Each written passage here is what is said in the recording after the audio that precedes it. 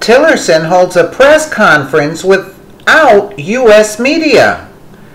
Secretary of State Rex Tillerson held a news conference with the Saudi foreign minister in Riyadh on Sunday, but he left the American media behind.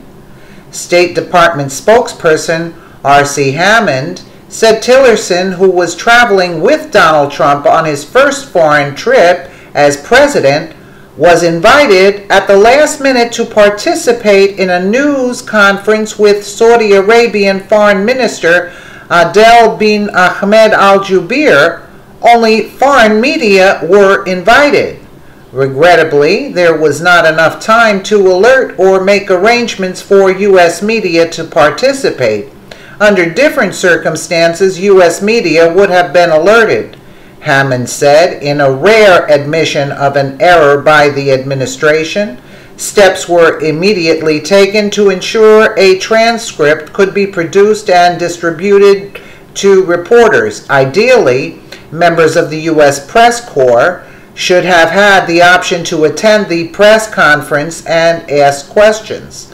Tillerson and Jubeir had taken a few questions from U.S. reporters on the trip on Saturday.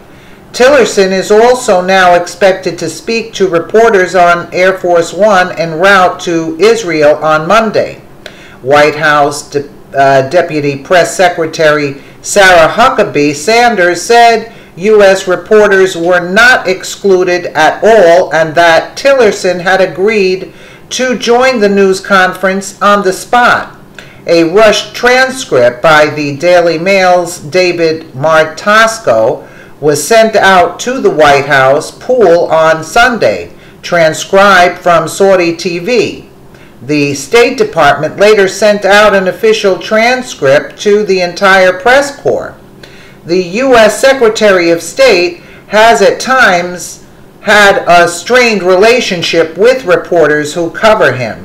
The State Department has not been holding regular daily press briefings as previous administrations did, and on his first trip to Asia, Tillerson did not take any pool reporters, instead cherry-picking a White House reporter from the conservative-leaning viral news site, Independent Journal Review, for an exclusive interview. The reporter did not act as a pool reporter, sharing material with other news outlets, but did publish the transcript of her interview along with a longer feature piece on Tillerson. In that interview, Tillerson was less than enthusiastic about media access and said that the status of pool reporters would be trip dependent. On his next trip, Tillerson allowed 2 reporters acting as a pool to accompany him. Even though Huckabee said, what's her name there, that they weren't excluded, I believe they were. It shows like he doesn't particularly care for the liberal media that's full of information that is not true. Let us know what you think in the comments below, and thank you so much for watching.